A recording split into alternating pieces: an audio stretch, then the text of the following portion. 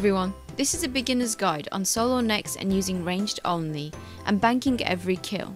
So Nex is a higher tier boss and you could easily die if you did not know the mechanics. Nex has 200k life points with a combat level of 1001. She is aggressive and poisonous. Her max hit is 4000 and her special hit can hit up to 8000. Also, she has no weaknesses, so for this reason, I would recommend at least tier 80 weapons and armor minimum. Although if you do have tier 90 that would be a lot better. 19 combat stats such as range, defense and HP.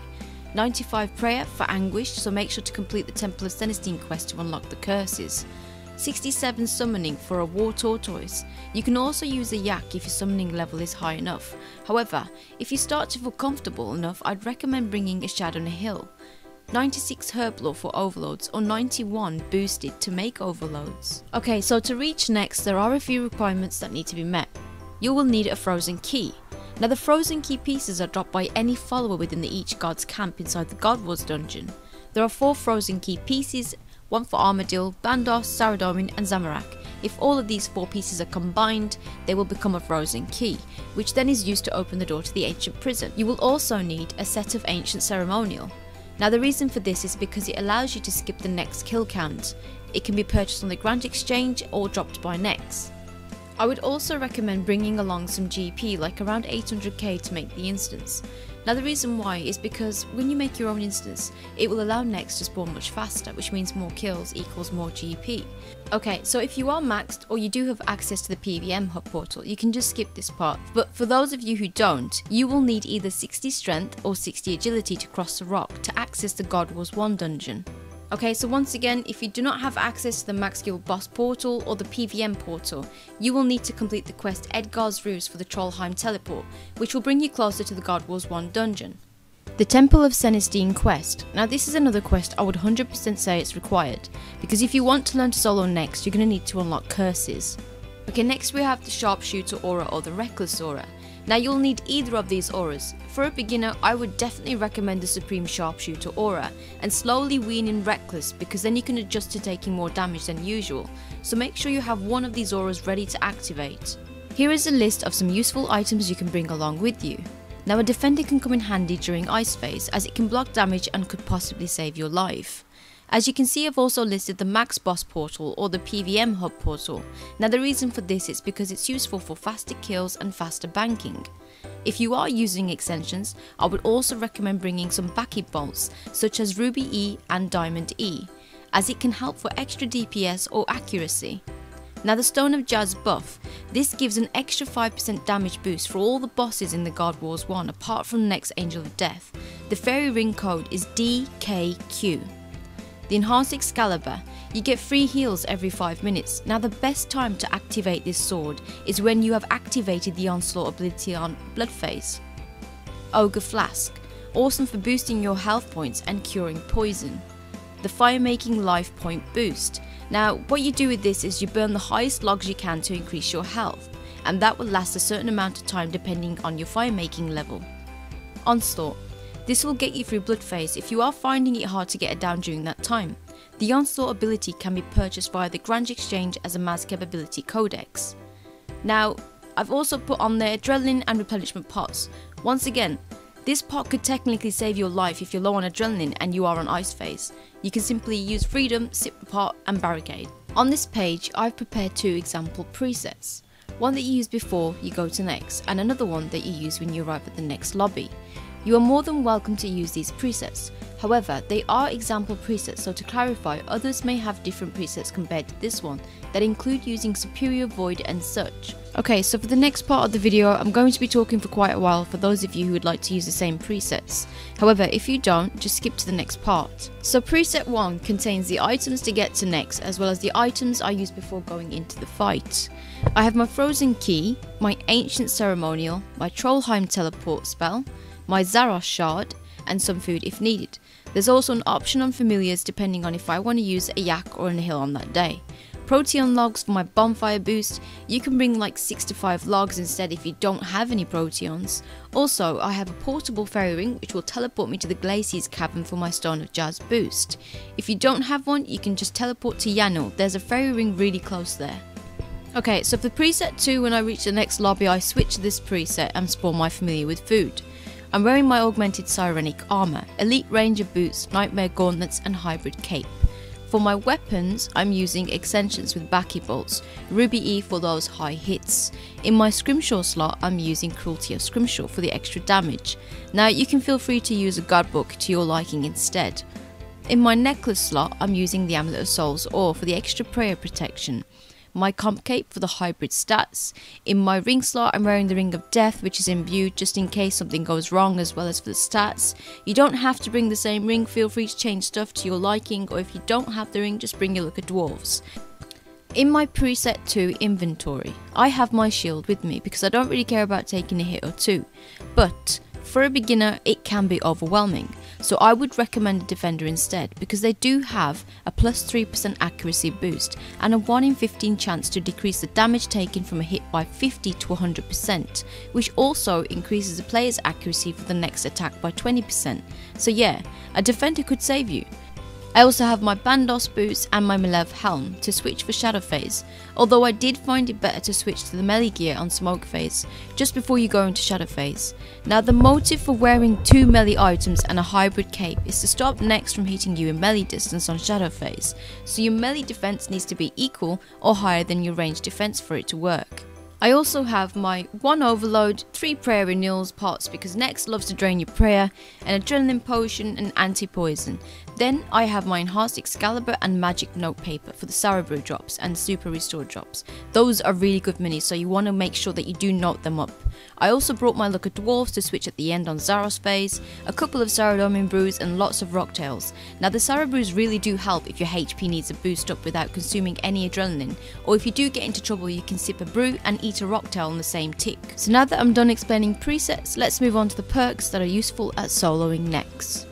So here is a list of perks that are useful for soloing Nex. Now these are for you to decide what you want to have, but they have really helped me out. So we have Aftershock 3, Mobile, which is good for moving faster around the arena, Turtling 3 you could put on your defender, Turtling 3 actually increases duration and cooldown of barricade. Crystal Shield 3, now this is a really good perk to have, so for those of you who don't know what it does, when Crystal Shield activates it will keep track of how much damage you take for 10 seconds, adding it to a pool of life points. Then for 30 seconds after that, any damage you receive will be subtracted from this pool instead of your actual life points. Enhanced Devoted 3, now this perk is another great one. It has a chance on each hit of replicating the devotion ability for 3 seconds. The perk does not put the ability itself on cooldown, however this perk takes up to 2 slots in a gizmo, meaning it cannot be paired with any other perk in the same gizmo. Impatient 3, now this perk is pretty awesome too. It's a 9% chance per rank for basic abilities to generate 3% extra adren. Next we have Crackling 3. Now I know some prefer not to use this at Nex, just in case it goes off on Blood Phase and it heals her. At this point it's related to chance, so this one is entirely your personal preference. Now I've also listed Precise 5. Now this perk is a must on your weapon. Now this perk increases your minimum damage by 1.5% per rank of your maximum damage, so it's very important to have this perk on your weapon. And finally we have Venom Blood. Now this is your choice as well. This will stop Nex poisoning you on Smoke Phase, so if you decide to use this it will basically save your slot for either 1 more Sarabrew or an extra Rocktail. Now bear in mind, these are only the main perks I have picked out that I have used and have helped me with solo Nex. There are other perks out there such as Absorbative, etc, so be sure to pick the right perks for yourself. Okay, so now showing on the screen is how you can get there. For those of you who are maxed or have the PVM Hub portal, you can skip to the next part.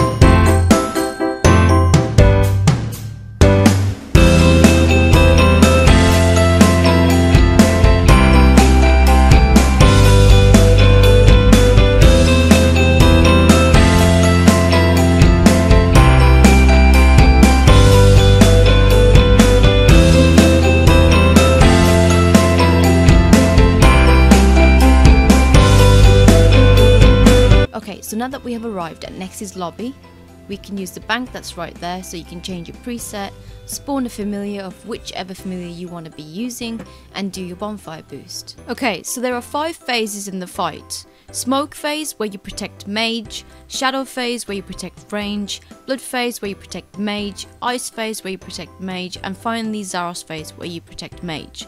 Now I'll be going into depth on each of these phases later in the video. Okay, so moving on to Nex's arena. Now I know it looks confusing, but I will try my best to make it look and sound as simple as I can throughout the video. So now looking at the map on the screen, you can see there are 4 minions. We have Fumus, Umbra, Cura and Glacies. Now I've put an arrow when Nex spawns so you know to keep out of the middle area. You're going to want to tag Nex and drag her out of the middle to the southwest corner, just like this.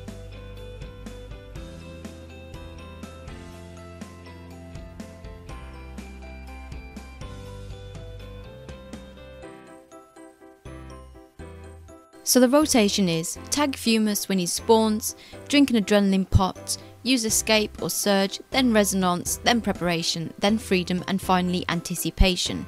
Now always leave anticipation till the end, just as Nex has finished calling out all of the minions to avoid being magically dragged in by her. Okay, so let's talk about smoke phase. It's a pretty simple phase.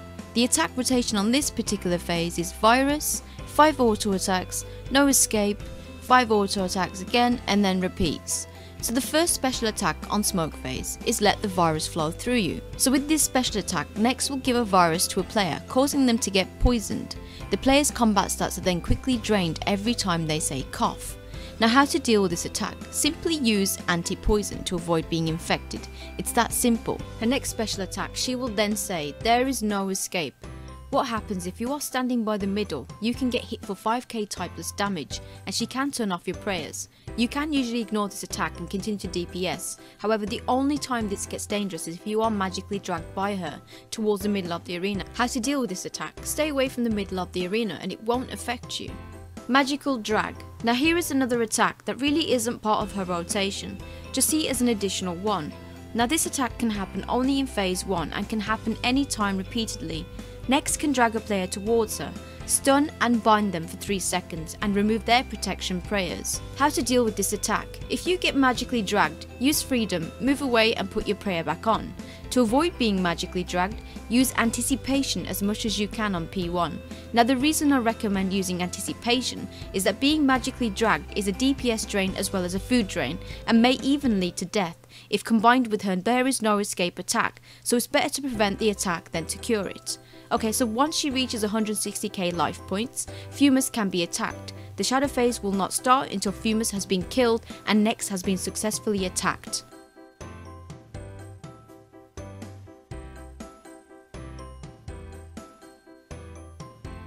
So just a little tip before we go into shadow phase mechanics. Now the special attack at the start of the shadow phase is actually decided by the last special attack used in smoke phase. So during shadow phase, there is a gap of 4 auto attacks before Nex performs a special attack. If she's phased on, let the virus flow through you, she starts with Embrace the Darkness, 4 auto attacks, shadow traps and then repeats. However, if she's phased on, there is no escape, she starts with shadow traps, darkness, shadow traps, 4 auto attacks and repeats. The rotation for shadow phase is shadow traps. If Nex ends smoke phase last used, there is no escape, then it's darkness, 5 auto attacks and then shadow traps again. Okay, so here are the mechanics for shadow phase, in no particular order. She will say fear the shadow.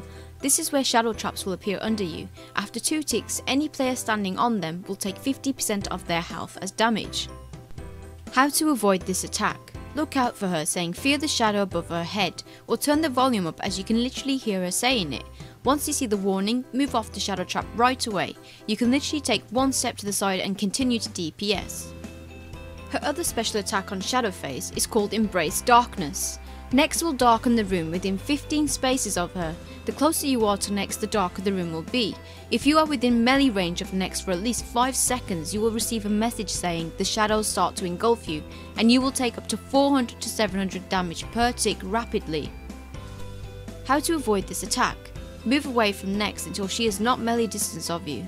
However, the melee boots and the melee helm I suggested at the start will really help you here as it stops Nex from reaching you in melee distance, so you can really focus on DPSing her down and watching out for the shadow traps. Moving on to Phase 3, which is Blood Phase. So Blood Phase is tough as it's more of a DPS race. It may take you a few tries, but if you onslaught, your chances are much higher. On Blood Phase, make sure you do not use any bleeds as they will only heal her. So attack rotation on this phase will be Siphon Summon, 3 auto attacks, Blood Sacrifice, 3 auto attacks again, and then she repeats. Her special abilities in this phase are, a Siphon will solve this. Next will summon 2 Blood Reavers and then raise her wings into the air.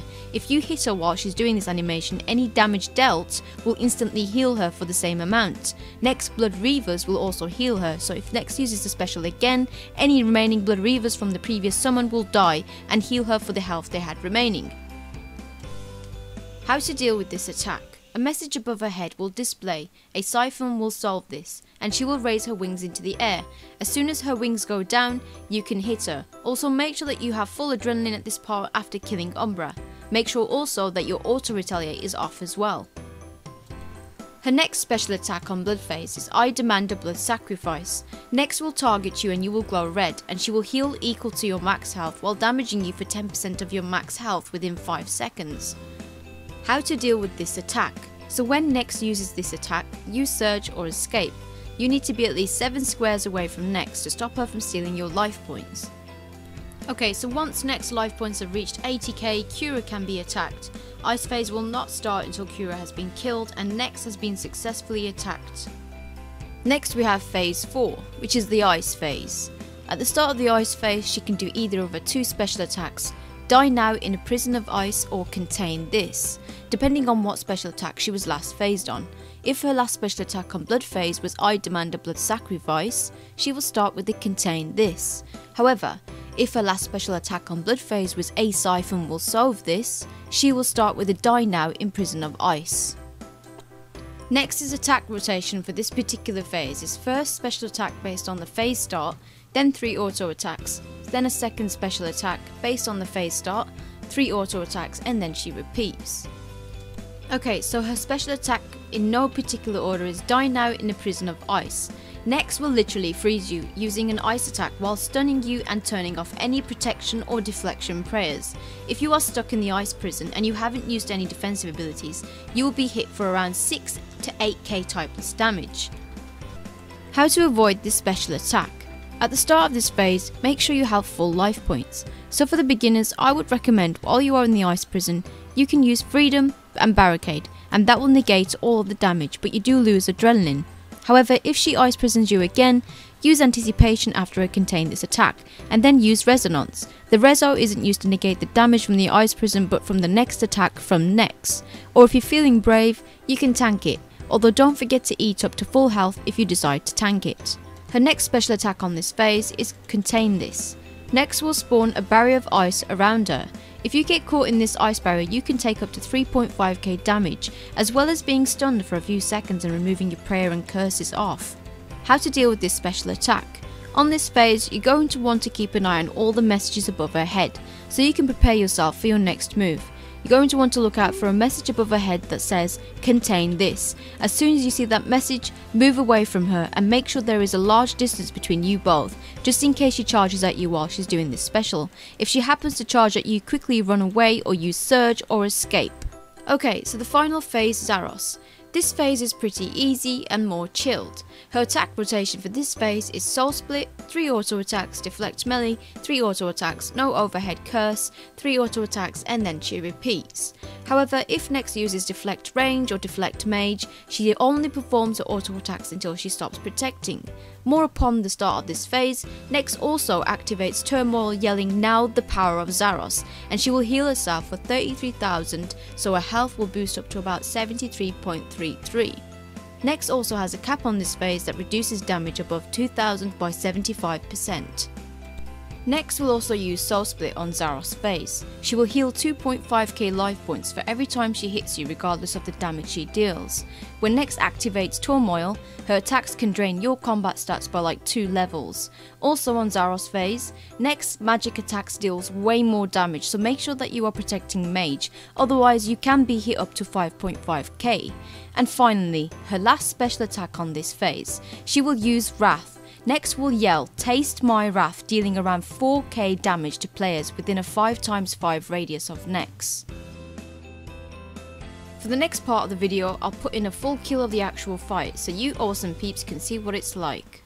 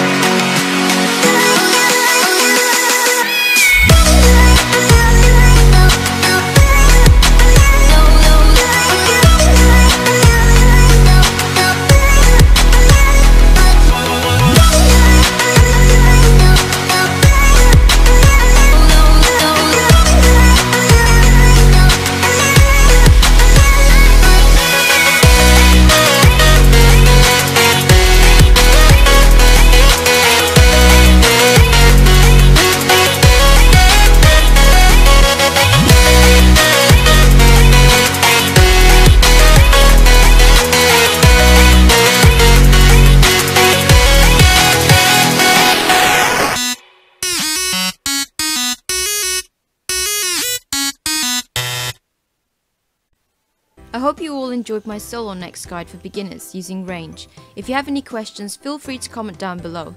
Other than that, if you liked the guide, give it a thumbs up and don't forget to subscribe. Peace out.